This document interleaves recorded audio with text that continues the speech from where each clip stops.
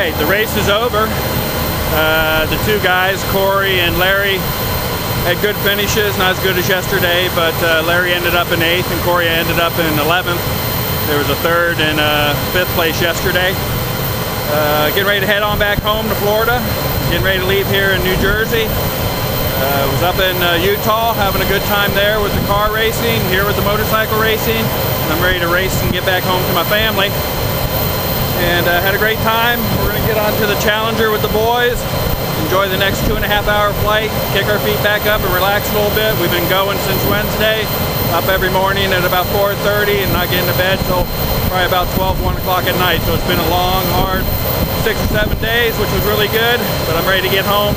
Hope you all enjoy the videos that I got, and again, get yourselves out on the weekend, enjoy life being a weekend warrior.